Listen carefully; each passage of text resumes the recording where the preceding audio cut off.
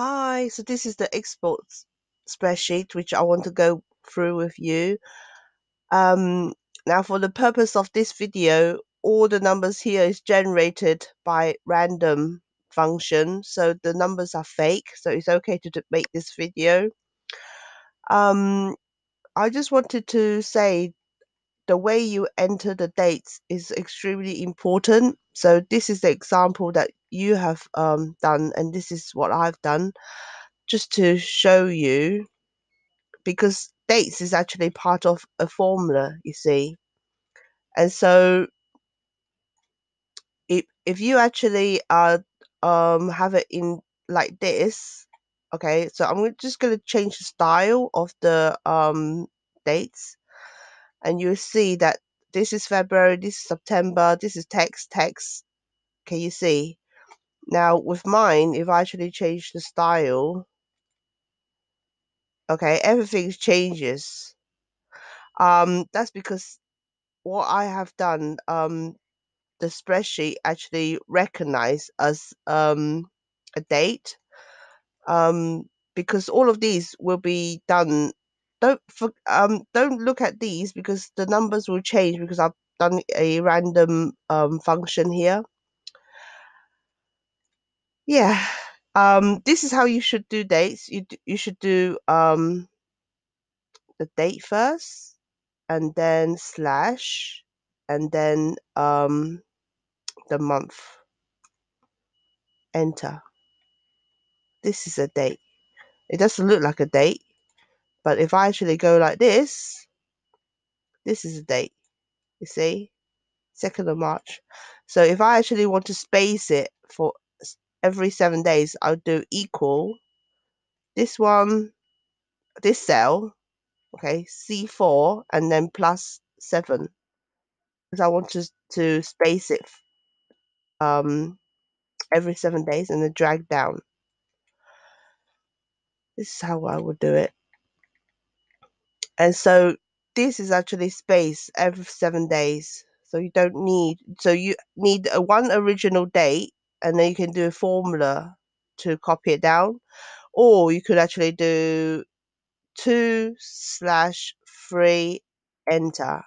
Now this is going to be this year, by the way. Can you see this year? And then you do 9/3. So this is 1 week spacing. So what you do, you grab these two and you drag downwards. So this is another way of doing the dates. And then you actually do the formatting. Can you see?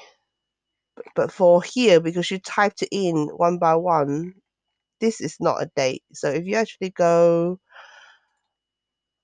like this, yeah, one is, yeah. let's let's not talk about dates, even though it's very important. Yeah. Anyway, and so this is the original which I've kind of been given. One tab here, and then the transaction. I call it a transaction. And another tab here. Okay, but this part I have to redo because I just don't understand what was going on. From what I understand the spreadsheet to be, this last part is a combination of these two together. So it's a sum of these two. Anyway, now I've done a TP sales, which is the trading period sales. Here I've put down the trading period, and then the date, that the week that it starts.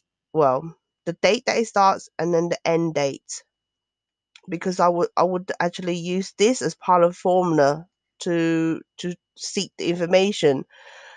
That is why I spend time at the beginning talking about dates, because all of these is actually done by looking at the the date and extracting the information within the two dates. So if I were to do it on this column here, I would never be successful, because this is not dates that the spreadsheet will recognize.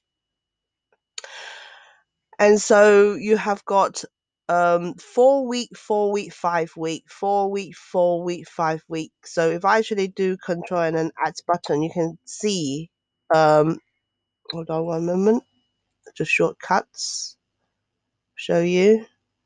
Control Add button will show you all formulas. So this is what I've done. This will be 4 weeks, so 27 days, and then this one here will be the next day from this one, and then another 27 days, and then this is going to be 1 week more, 34 days. And that's how you do trading period quickly with formulas. You just drag it all down. But anyway, this is what I want to show you. So, okay, all of these are fake information. I just typed in the number manually to fake it all out. So this is what I'll copy from your Google document. And then what I've done is I try and mimic your style here. So if you actually just do trading period 1, okay, so this is actually going to go through the database here, the trading period, and pull out this line here. And then here is the same, this trading period transactions. Yeah. I try to mimic what you have done and the style. But here I just don't understand how you got the figures. And also I think around here I got a bit stuck. Yeah. Because like I was telling you, I couldn't understand the information that I collected on the last part. So I really had to fill in that part.